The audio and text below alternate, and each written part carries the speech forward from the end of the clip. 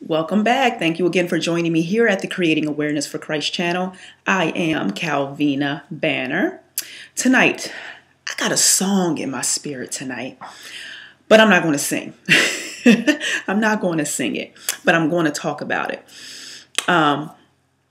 It's an old hymn that the mothers of the church that I grew up in used to sing a lot. And of course, back then, being a kid, I had no idea what they were talking about and what this song really meant. I'm like, okay, how does this apply? I'm a human. So the hymn went like this. I shall not be moved. I shall not be moved, just like a tree planted by the waters. I shall not be moved. Now, that was the main chorus. And of course, in Holiness Pentecostal churches, we add our own verses to it and whatnot to change it up a bit. But the point was and is, I shall not be moved. I shall not be moved, just like a tree that's planted by the waters. Now, this song, again, like I said, is in my spirit today, been in my spirit over the last couple of weeks or so. And why is that, you might be asking? If you remember, maybe 2 months ago, I talked a little bit about deception and do not be deceived. I did a segment on that. And I feel so led to revisit that a little bit and to reiterate some of the points that were made there, because we are just in those times. We're just in these times where things are changing. Our moral compass is declining. Things are looking different, sounding different, and there is a propensity for us, people of God, to be deceived. All right. So back to the song, I Shall Not Be Moved. As I was saying, that I had no clue what that meant back when I was, 6, 7, and 8, 9 years old. Had no clue. But now I do know exactly what that means. And actually, it's scriptural, comes out of scripture. The scripture is actually Jeremiah 17, 7 through 8. And I want to turn there real quick if I can find it. I didn't bookmark it. So hang on one second so you guys are going to know how familiar I am with finding Bible verses and whatnot. So Jeremiah 17, I'm here. I am in Jeremiah 17, 7 through 8. So let me read this scripture to you. All right, so it reads, but blessed is the one who trusts in the Lord, whose confidence is in him. Verse 8 says, they will be like a tree planted by the water and sends out its roots by the stream. It does not fear when heat comes. Its leaves are always green. It has no worries in a year of drought and never fails to bear fruit. All right, so the emphasis again is on the portion that talks about being like a tree planted by the rivers of water, who sends out its roots to the stream. So, when a tree is planted and it grows, it takes root, right?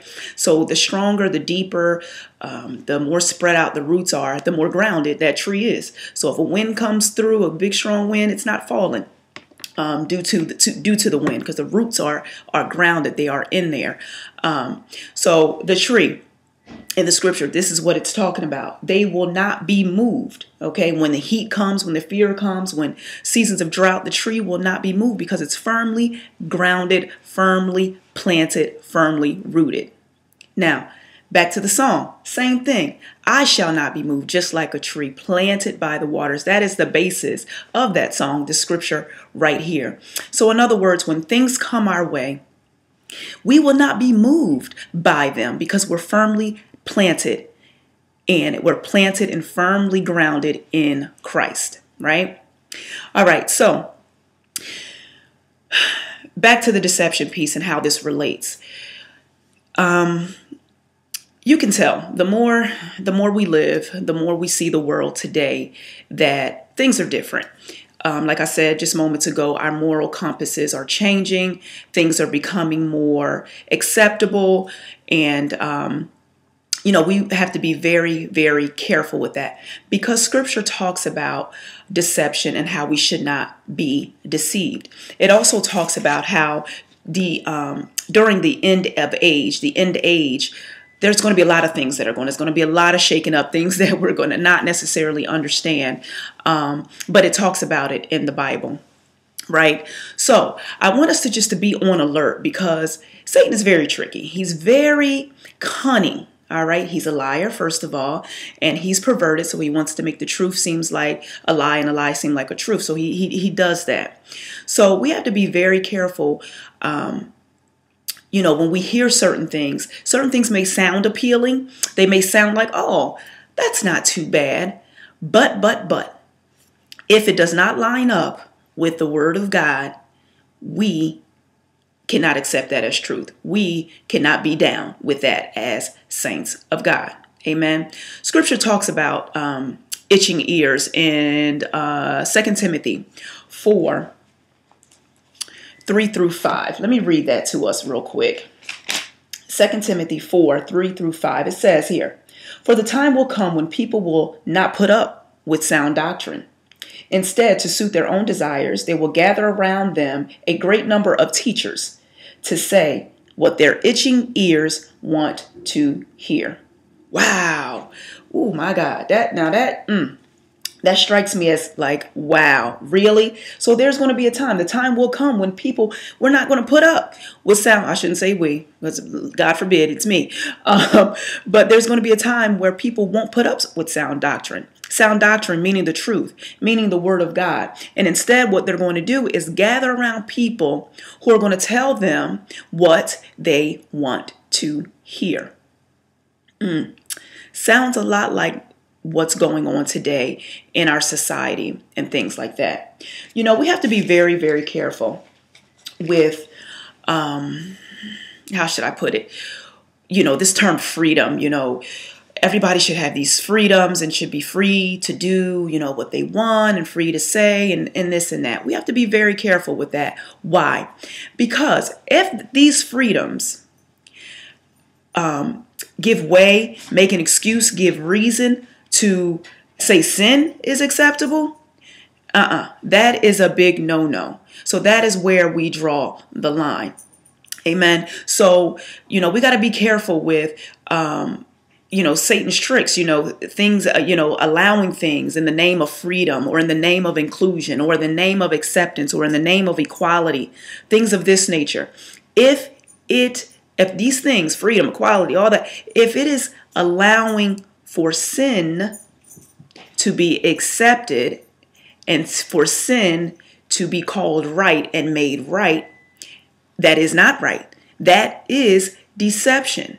Amen. So we have to be sure that we're viewing, we're in the world, but we're not of it, scripture says, right? So we cannot allow the social views, and bear with me, I'm not trying to be political because I'm totally not. That is not what this is about. This is more of socially, how we dwell in our environments today versus how we see things through the eyes of the kingdom. Amen. No matter what, we have to be obedient to God's word. Amen. We cannot let the ways of the world dictate our truths. Amen. Or the truth, because they're not our truths. The truth is the word of God. Amen. So that's that. Amen. So we have to be very, very, very, very careful with that and making sure that we don't fall victim to those itching ears that 2 Timothy here is talking about. Yeah, we don't want to be caught up with surrounding ourselves with teachers who are going to tell us things that we want to hear. No, what we want to hear and what we should be hearing is according to the word of God. Point blank, period. Amen. Yeah. So we have to, again, be careful with that. Scripture also talks about a falling away. These things, they get me stirred up because, again, as a Christian, as followers of Christ, we have to be on guard and on alert about these things. Because God in his word, he did not say, okay, only certain ones, Calvina, you're exempt, or Susie Smith, you're exempt. It will never happen to you. No, we're all included in this. So we have to be ever so spiritually alert to watch for and pray about our world and things that are going on around us. Scripture also tells us about that, watching and praying without ceasing. We need to do that to be in communication with God, to be able to know when something is contrary to his word, we are on it. We're like, oh no, oh yeah, that doesn't sound right. That ain't right. So we're not going to agree with that. We're not going to put our stamp of approval on that. Amen. All right. So again, back to another scripture talking about falling away. 2 Thessalonians 2, verses 2 through 3. These are some good scriptures. I mean, really get you to thinking about, wow, the times that we're in and, how we're, really kind of like at risk for some of these certain things. Amen. All right. I'm looking in my Bible, but I actually have it on my phone here. All right. So Second Thessalonians 2 through 3. Okay. Let's see. Actually, I'm going to start at verse 3. 2 Thessalonians 2 and 3. It says, let no one deceive you by any means. Let no one deceive you by any means, for that day will not come unless the falling away comes first. Wow. And it goes on to say, and the man of sin is revealed, the son of perdition, and so on and so forth. But the scripture is talking about a falling away. Paul's talking about a falling away to the Thessalonians. There's going to be a time where people are going to fall away. And what are they falling away from? The faith, the word, the truth. There's going to be a time when that comes. And my God forbid it be me. God forbid it be any of us. But we need to be on high alert in regards to that thing. Amen. So another scripture that I want to bring to light too, and this is just as good. 1 Timothy 4 and 1. The Spirit clearly says that in later times, some will abandon the faith and follow deceiving spirits and things taught by demons. This is God's word, y'all. It can't get no realer than that. It can't be any plainer than that. Do you hear what he's saying here? The Spirit clearly says that in later times, some will abandon the faith, abandon it, get away from it, go away from it, turn from it, and follow deceiving spirits, follow it, and things taught by demons. Yeah. My God. So again, we have to be so vigilant to make sure that we are firmly grounded like a tree planted by waters, with our roots deeply embedded in the word of God. Amen. And I may sound like a broken record from message to message, but it's so true and it's so for real that to know the word of God is life. To know the word of life, God is light. That's our guiding light. His word is our compass through it all. So we must be sure that we are studying the word every day. I mean, every day. Getting some scripture down in our hearts. Like David said, hide the word in my heart that I will not sin against you. Amen. And likewise, we want to hide the word in our heart. So in the case that we don't have our phones where we can pull up the app, or we don't have the actual physical Bible to where we can, let me see if that makes sense. And let me make it. No, we already know the Holy Spirit will bring it to our remembrance because we've studied it. Amen. So if someone is telling you some type of freedom, we should all be this and that, and it just doesn't add up to your spirit because you know what the truth of God's word says. Amen. So let me just check my notes and make sure I touched on all the points that I wanted to tonight. Again, just making sure that we are alert in these times. Too much is going on around us, y'all, that we cannot be lackadaisical Christians, lackadaisical followers of Christ. No, we have to be on point and on purpose about our fellowship. Amen. And we have to know what we believe and stand on what we believe at all times. There's no wavering. There's no back and forth.